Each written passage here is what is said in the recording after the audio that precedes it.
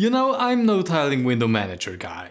All of my workflows, gaming habits and basically all the software I use are better with a mouse and keyboard configuration. But there is one window manager that has caught my interest recently. And it's one that I neglected in the past, mainly because it wasn't provided for many distros. Hyprland. In today's video, we're going over on what Hyprland is, how it differentiates from other tilers like Sway, how you install it, do some basic configuration, and of course, my personal experience with it. And let's dive straight into it. Hyprland is a tiling window manager which, just like Sway, runs on the more recent Wayland display protocol. This comes with many advantages like better multi-monitor support at mixed refresh rates, less overhead for developers and better security. For those of you who don't even know what a tiling window manager is, here's a quick overview. So essentially all modern desktop environments, no matter if you are on Windows, macOS or Linux, use so-called floating windows. They float because you can move them anywhere, overlap one window with another, and they don't affect each other's unless you snap them into a certain part of the display. The idea behind tiling window managers is to take visibility and accessibility to the next level by dividing your screen into several parts that are each being populated by open programs, tabs or whatever needs a dedicated window. Some tiling window managers try to take even this further by being dynamic, meaning that they can automatically resize their tiles based on default configuration that suits most, or by what you set up personally. If we combine these functionalities with virtual desktops as well, then you get a pretty powerful and efficient desktop environment that is as customizable as it can be. In contrast to other Wayland window managers, Hyprland already comes with a base configuration that already looks kinda nice. It's animated, fully dynamic and has pretty good documentation. It's also well maintained, and due to the lack of additional features that a fully fledged desktop might have, it's also updated quite frequently. In the era of Wayland, these quality of life improvements like VRR or tearing are very important. Right, but how do you even install it? Well, so here's the thing. Officially, it only supports Arch and Nix, but there are many distributions that support it as well through third-party maintainers. If you are very tech-savvy, then you can try to build it on your own. However, due to its focus on Arch and generally fast development pacing, it just won't be compatible with every single Linux distribution out there. Like on Debian 12 for example, forget it if you don't want to break it. Generally speaking, the instructions here are sometimes hit or miss. On Ubuntu, you need to do a lot of work. On Fedora, it's as simple as pasting a command. The installation methods are just very different. I'm going to show it to you on Fedora, and only the way if you want to test it, not a full desktop replacement. Just follow the instructions, log out or maybe even reboot your system and select Hyprland on the login screen. Now here's a little note.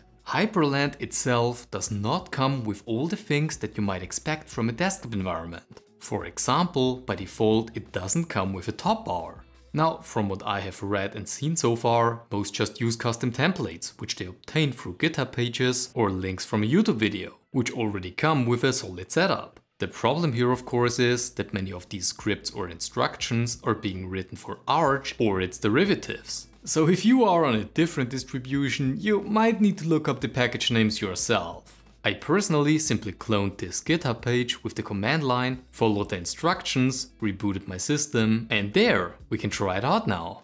If you want to install Hyprland as your main desktop, then I'm also going to leave some links in the video description below, so make sure to check them out. Anyway, this worked pretty well. Now, tiling window managers are usually configured via a configuration file. With our pre-configured template, the hotkeys are a bit different, but luckily it gives us some hints. With a native Hyprland config, like I've shown you the first time, we would open up the Hyprland config file in our home directory with a text editor like Nano. However, as you can see here, this environment already separated the configurations into individual files. Let's open up a second terminal with the super and enter key and open the monitor configuration with Nano in the old terminal instance. Right, so now we want to open a browser like Firefox, go to the Hyprland wiki, monitor and copy this command into our other terminal. This allows you to find out your monitor's identifier, the resolutions, VRR support, and so on.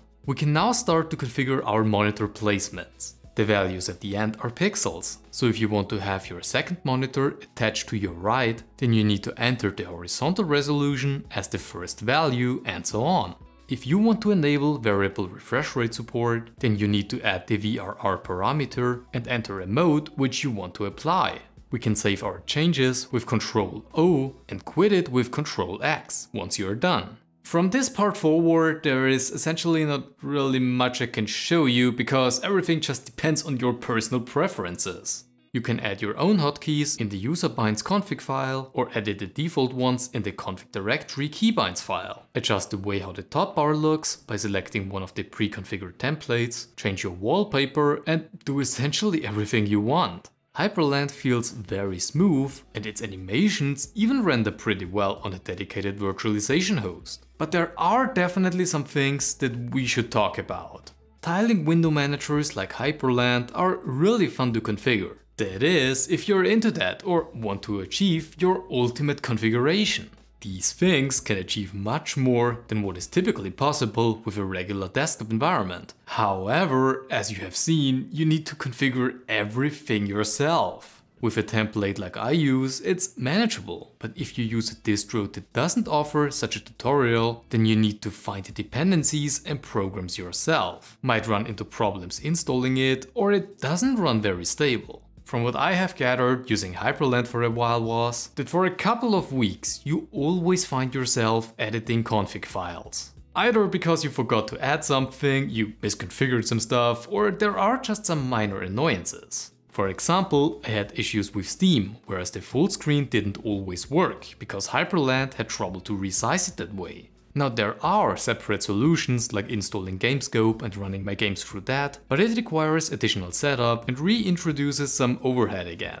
The point is that tiling window managers, or as a matter of fact even anything besides a fully fledged desktop environment, is not really meant for beginners. There are guides and the installation is definitely manageable, but if something breaks or you write your configurations wrong, then there might be some trouble. Now luckily, Hyprland has some checks in place, but these do not necessarily extend to fractured configs. Hyprland or tiling window managers in general are pretty cool to use, but you definitely need to gain some experience with Linux first. Especially when it comes to using the command line, since it's just the fastest tool here. Is it hard to use? Well, no, but you definitely need time to learn it. In fact, a pre-configured Hyprland template is a great starting point. Its documentation is pretty good and there are a lot of people who use it. Don't let me stop you, try it out if you're curious. Because in the end, you won't get as much customization as you can get with a tiling window manager. Except when you start developing your own stuff maybe.